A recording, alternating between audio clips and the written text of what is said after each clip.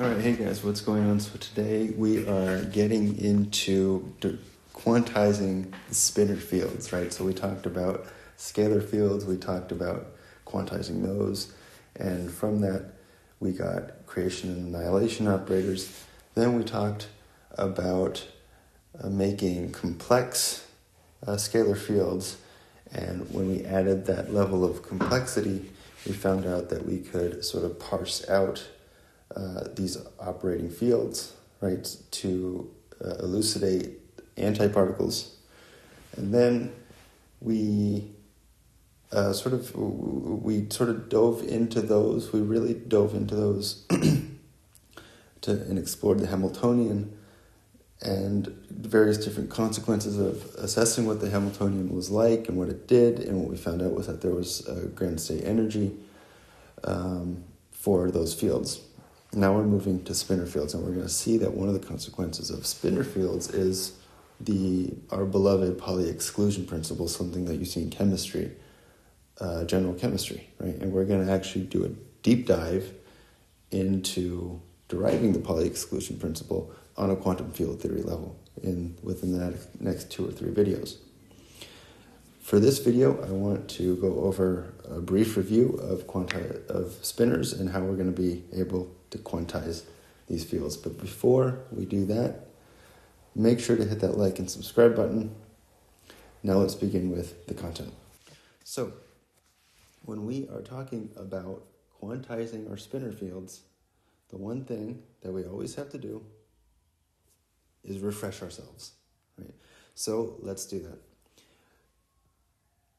So what we went over back in chapter 3 was we talked about these left-handed Weyl spinors and these right-handed Weyl spinors, right? These are 2 linearly independent spinors, right? And they can be described as having as just being these little 2 by 1 matrices, and these guys, and you can make them functions of space and time through this prescription right here. And we talked about this, right? Then we talked about the Dirac spinor. The Dirac spinor was a combination of the Weyl spinors, and we can make those a function of space and time as well. And this is how we did that. Nothing's quantized yet. We're going to get there. If you remember what our prescription was for quantizing stuff, was that we started with a Lagrangian, right? That's classical field theory, Lagrangian.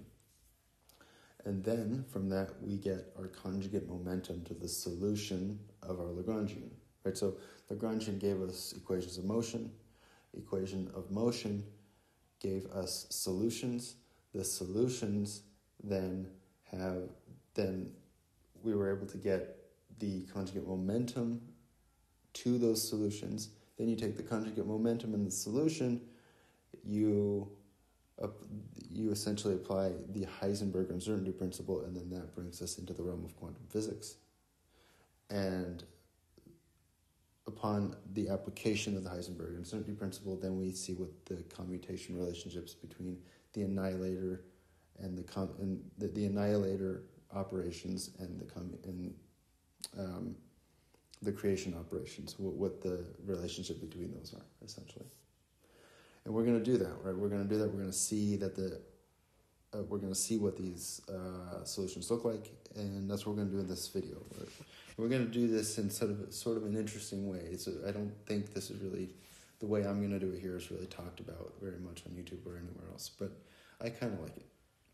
Anyways, so again, this isn't new, and what we're going to talk about here also isn't really new, right? So we want to recall that spinors transform in this weird way where they rotate, the left-handed and the right-handed spinors rotate the same way, right, through this matrix, right? But they boost in different ways, right? So, and this phi this phi here, right? So this is a function of phi, but these here are the parameters that we put into our matrix to get how our left-handed and our right-handed spinors transform, right? We want to recall that fundamentally this is what makes spinors. It's how they transform. For every mathematical object we talk about in the universe, vectors transform contravariantly, covectors transform covariantly, right? Tensors transform in a combination of covariant and contravariant ways. Scalars, they transform in a way it's the zero transformation, right? So no matter how you rotate your frame of reference or boost your frame of reference, a scalar is going to remain a scalar, right? 1.1 is going to remain 1.1 no matter how you change your frame of reference, right? So that's what makes a scalar. And we always would just want to keep this in the back of our minds, right? When we start getting into the weeds of quantizing the spinor fields, we always want to keep in the back of our mind that these spinors, fundamentally, what is making these fields different from other mathematical fields is the way these fields transform. The transformation is what's key, right? We really, really want to hit that home here. The transformation is what is key, okay? And so this is something that we always want to keep in the back of our minds, okay? And then these spinors have sort of an equivalent Minkowski metric to them, right? So insofar that they transform in a unique way, there's also a metric between two spinors, right? So how can you quantify the difference, in other words, between two spinors? And one of the ways to do that, right, is to use a metric. And the metric that we use in the spinor space looks like this, right? The Minkowski metric is in space-time, and the spinor metric is in the spinor space, right? Okay. We're going to use A and B for our creation and annihilation scalar. So we used A and B, right? So when we talked about complex scalars, right, we used A and B for creation and annihilation operators, right? So that's what we said. That's what I have here. So we use A and B for creation and annihilation scalar fields, complex scalar fields. So we're going to use C and D for spinor fields, okay? Just so we can keep track of things, right? We don't want to repeat ourselves too much. Okay. So what we're going to do, so what I've started off by doing is saying, okay, well, this is a solution for an oscillating field, right? We found out that the Dirac equation was an oscillating field, okay? It's related to the Klein-Gordon equation, and so we're stipulating that this is a general solution, okay? And you can check it. It works, right? However, we want this to be unique, right? We don't want it to look exactly like the scalar field. So what are we going to do? Well, let's insert spinors into this and see what happens, right? So we're going to insert spinors here. This here is going to make up, we're going to have up and down spinors that this is going to resemble, and this is also going to resemble up and down spinors. So we're being a little bit repetitive, but at least we've changed things up a little bit now, okay? Let's continue with this logic, right? So we haven't really done that much, okay? What we did, right, we said C and D, and we're going to make these things complex, okay, because spinors, they're complex. And so we have C and D. We added spinors in here. Okay, these are the spinors that we talked about back in chapter 3. We have the same thing right here, but now we're saying, okay, we want to make this complex, right?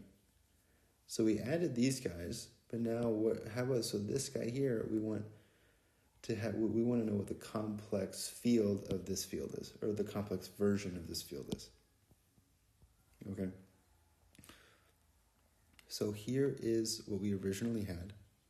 So if we make everything complex, then we have this here, right? So we just, the complex of this, or the conjugate of this is this, conjugate of this is this, the conjugate of this is this, and the conjugate of this is this. And then everywhere we see an I, we conjugate that as well. And this here is our complex conjugate to our original spinor field. Now you might ask, nothing really special happened here. It's not, well, that's true, right? Nothing that special really happened, right? We added spinors into our solution, and we're saying, and then we're just saying, okay, this should work, right? It does work. This is a general solution to an oscillating system, right? We found that spinors oscillate into right-handed and left-handed spinors, right? And the Dirac equation itself is an oscillating equation.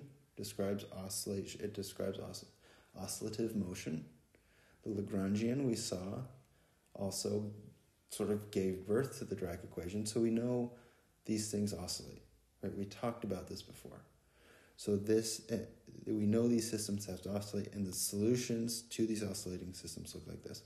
This is the most mathematically general we can get by still adding spinors into our solutions. Okay, and that's really that for this video, right? I don't want to get too deep into each video, unless I want the video to be a little bit more self-contained. But as far as this video goes, I'm going to stop it here and just let you digest this type of logic so that you can hopefully